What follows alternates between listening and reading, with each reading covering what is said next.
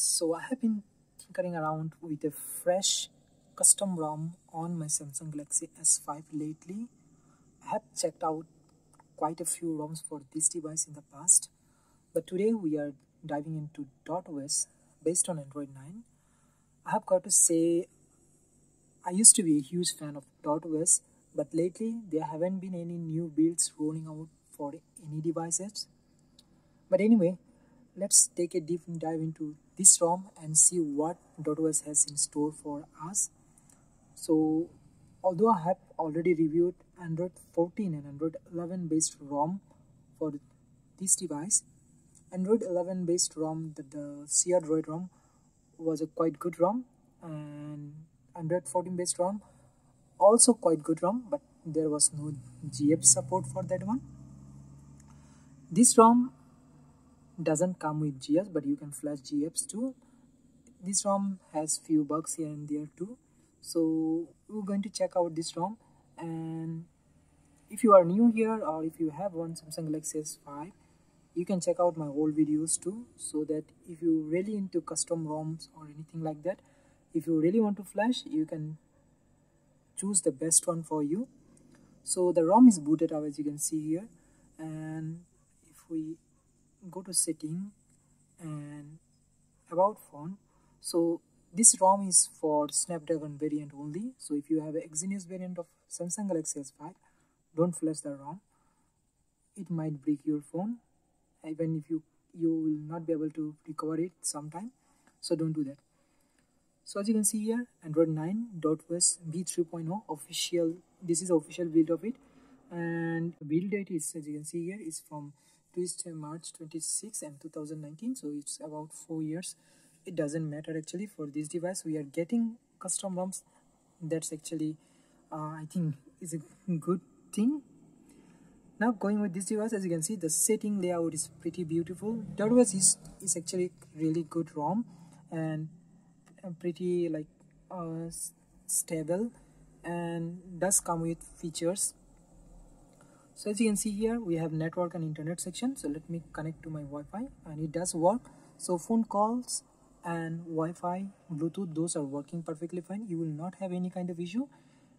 As for me, I haven't faced any kind of issue with these things yet after using 2-3 days now, so I haven't faced any issue. Even NFC also working. So if you use NFC, although I don't really use NFC on any of my devices, but anyway, the NFC is here and it's working. If I go to settings section, we have apps and notification, which doesn't matter any. And if you go to .extra, we have few features. We can customize our UI. So I have already changed like the clock position and also change the battery icon. So if you want to change those things, you can do it. And if you go to system section, we have buttons. So there is no full screen gesture support for this ROM, but if you want to get more from your soft buttons, there are few options here. You can like trigger something with single tap, long press and double tap actions. So it's up to you. If you want those things, you can do that too. So those are also available. And also general tweak, if you want 3-finger screenshot, that's also available. So as you can see, it's working perfectly fine. That's quite good. And if we go back and .os extra, we have in the lock screen section, we have lock screen UI. As you can see here, a lot of features available. When you charge your device, it will show your ampere, how much charge it's taking. Those things it will show, and also it will show the estimated charging time. So those it will show. And also we have recent, so you can change the recent the way you want. So a lot of things going on. Also if you go to status bar, so there are few things here. As you can see, as I said, you can change the battery icon and clock position and everything you can choose, and also navigation bar. So if you want on-screen navigation bar, you can do that too. As you can see here, the on-screen navigation bar is turned on right now, and you can go back. As you can see, it's working.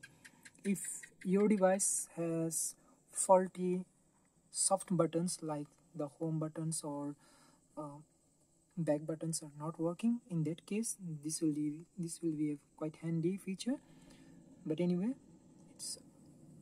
there is nothing crazy about it. You can do that if you have like root functionality, you can do that anyway, it doesn't matter. And there is nothing much with the customization. There is actually whatever you need is almost there, so there is nothing much. And going to the battery section, so as you can see here, the battery of my phone, it's not really good, but after using few days I find out that the battery is doing pretty well in this ROM, so you don't really need to worry about that.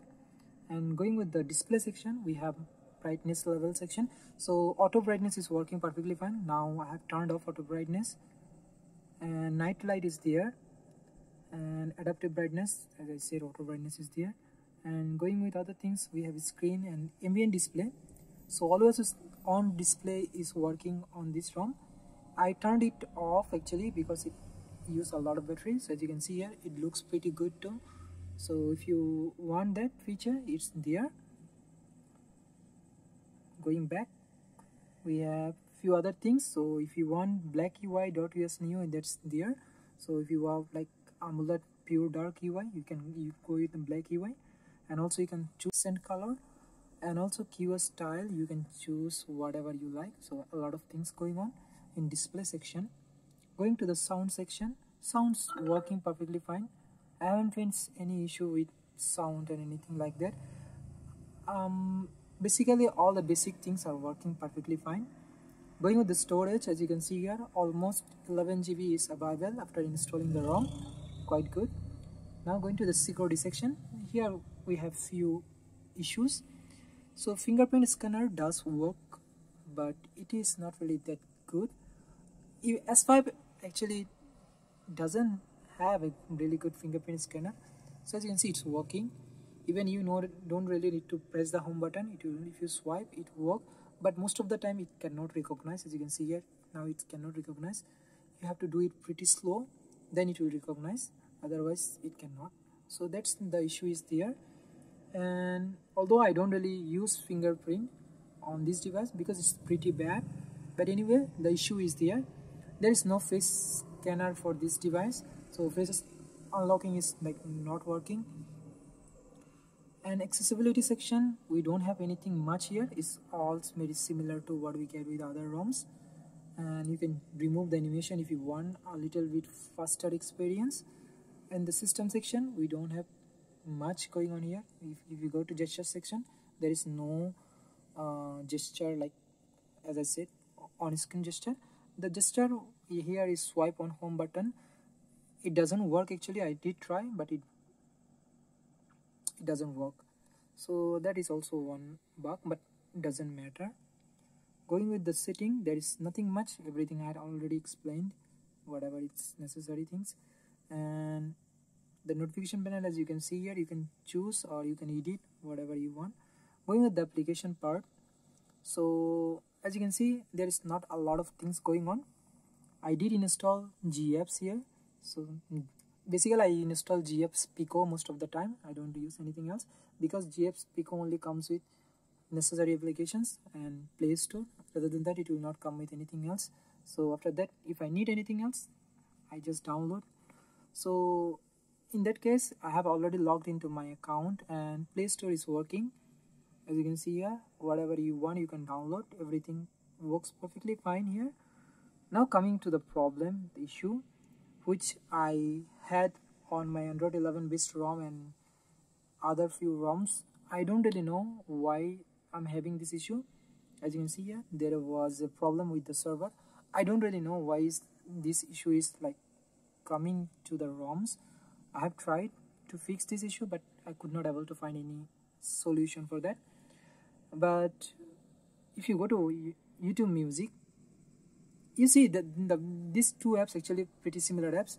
So YouTube Music is working, but YouTube is not working.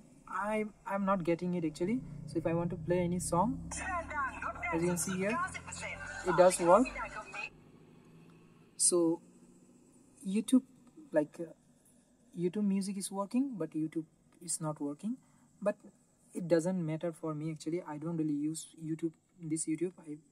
Basically I use alternative to it. I use NewPipe, which is a great alternative to YouTube player. Basically you will not get any kind of ads, and also you will get like you can download videos directly, and also you can download audios directly, and that's quite good actually.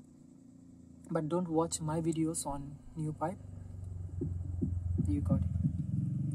So those things are there, the issues are there, and we do have equalizer section, dot wallpapers, and music. Those necessary application are there, and also we got a Snapdragon camera which does work, but I don't really like the application.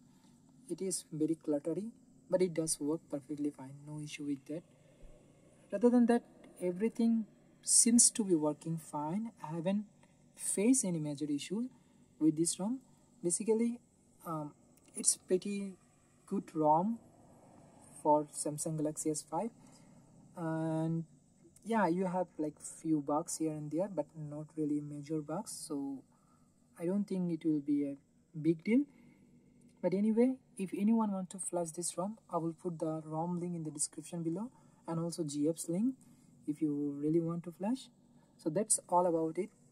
I try to explain everything, like bugs and everything, try to find everything. So thank you very much for watching, and I will see you next time.